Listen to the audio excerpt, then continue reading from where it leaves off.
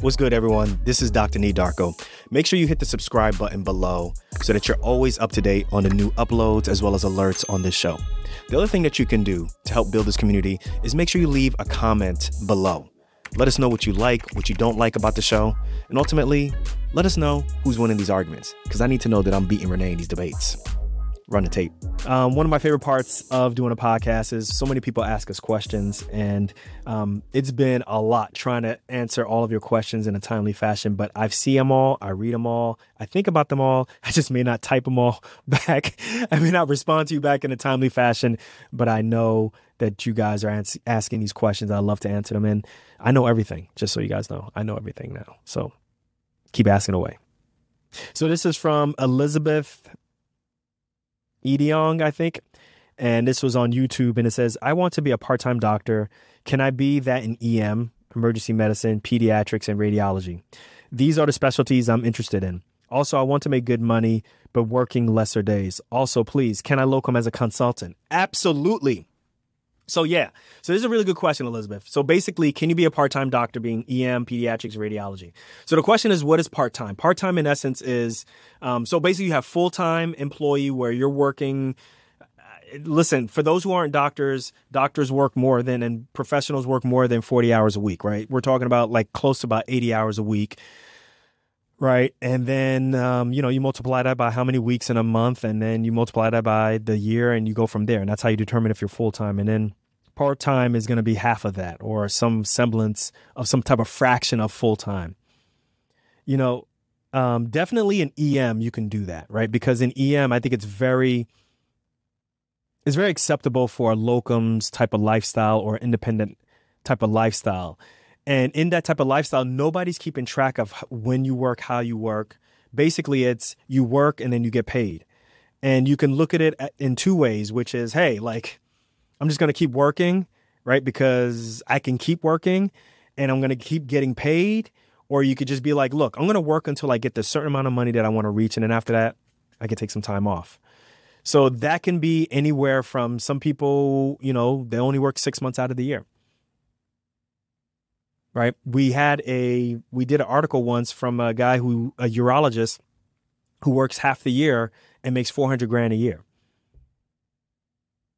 Right. If you're really smart with your money, like that is a great way to live. The question is, when you're young in your career, do you want to work like that? If you're old in your career, do you want to work like that? Like you have to decide what you want to do and how you want to work, because this ain't residency anymore, baby. This ain't residency. This ain't fellowship. There's nobody keeping track. It's up to you. So Elizabeth is saying that she wants to be part-time. So yes, absolutely. You can do locums radiology. You can do locums pediatrics. You can do locums EM. And yeah, you can make really good money working lesser days.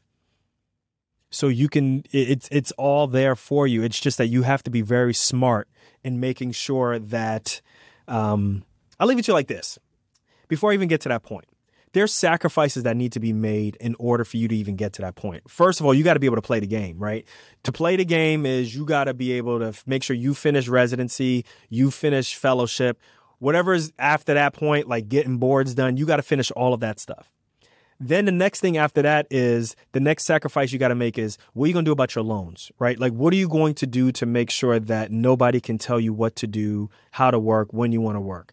And if some of those motivations might be a couple of things, one, how are you going to pay off your loan debt, and or how are you going to pay off credit card debt, and or if it's going to be paying off a really hella mortgage that you can't afford, that's going to change your mathematics a little bit, right? Even kids, that might change your mathematics a little bit, right? But the question is what kind of lifestyle do you want? It's not going to be perfect, but if the ultimate goal is to have complete control of your life and how you work and when you work and how much you work, there's going to have to be some type of sacrifice is going to have to be made. The question is that sacrifice that you're making enough to, stop you from going forward with this type of lifestyle that you want, which is work when you want, make as much as you want, possibly get a significant amount of time off. That's the way I look at it. And that's how I talk about with folks is in order to get whatever you want, just know that there's always a cost benefit type of ratio. It's never going to be a perfect world.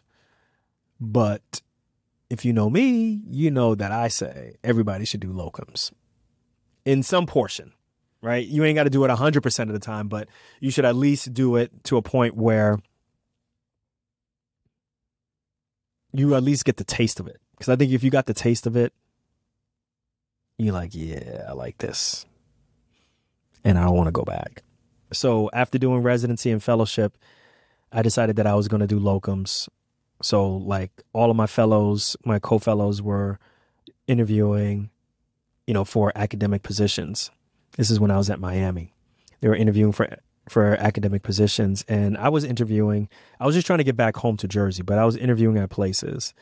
My father had prostate cancer, so I was trying to get back. And the interviews were great, but the negotiations were less than stellar. Let's leave it to you like that.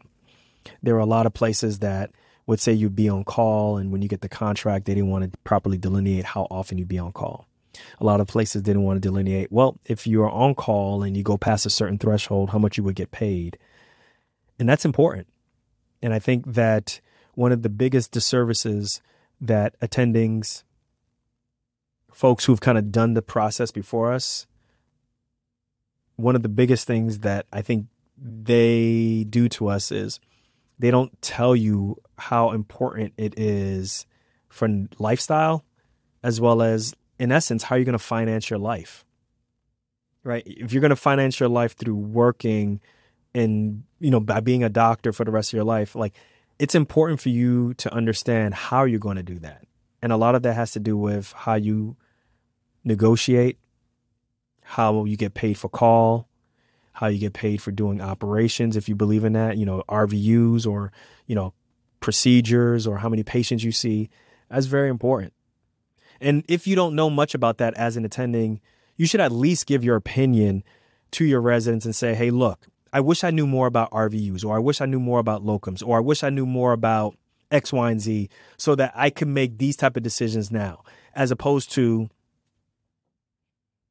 yeah, I don't know anything about that. And if you go into locums, you're killing your career. Or I don't know anything about private practice, but if you go into private practice, you're killing your career. And I think that's a big disservice to folks who are training. And yeah, I know you're scared as an attending, but it doesn't mean that you should pass that on to your residents and even young attendings.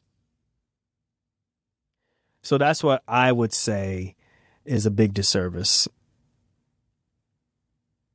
Definitely, I would say that's a big disservice. And to be honest with you, I forgot what the bigger point of what I was trying to make is, but it doesn't matter. I think we the decisions, like, I think one of the really interesting things about medicine is the path to becoming a doctor is extremely unique, right? It's different than the corporate world. It's different than sports. It's very different. But the things that affect everybody else in their job in terms of corporate, the corporate things that happen in job, middle management, all that stuff still exists in medicine and healthcare, just so you know. So if you go in thinking, oh, my life is going to be different. Yeah, I mean, like, how you do your day-to-day operations is different than 99% of people who work, right? Right. 99% of people don't get a chance to talk to patients and the patient will let you know about things that they don't even tell their partner, or be able to, put a chest tube in someone or save someone's life. Like, those are things that it's extremely unique to what we do. Right. But yeah, there's middle management. There are people who have like degrees that are less than what you have. No shade. But they might get paid more than you. Or they have control over you than what you thought you would have when you first started. And that could be a problem. And if you are willing to do some work in the beginning, which is what me and Renee did, that kind of leads you down a path of kind of being able to do what you want to do. I don't know who's texting me during this time. Don't they know that I'm doing a podcast? But yeah, that's kind of how I look at it. If you're going to want to be a part-time doctor, just understand that you're going to play the game for a little bit, and then you have to decide, is it going to be the red pill or the blue pill? That's what Renee says all the time. And if you take the red pill, which may be, the prototypical traditional pathway, just prepare for this. If you're going to take the blue pill, which is going to be something completely different, and it could be locums, it could be private practice, it could be social media, it could be whatever it may be, just know that it comes with a whole host of other issues that, you should be prepared for. But I can tell you right now, as a locums doc, if I don't have to go back, I won't go back. No siree. If I can fight it, won't do it. So that's my thoughts on that. Good question, though, Elizabeth. And I'm glad you appreciate our videos on YouTube. Guys, also make sure we're on YouTube. Check us out on YouTube, all right?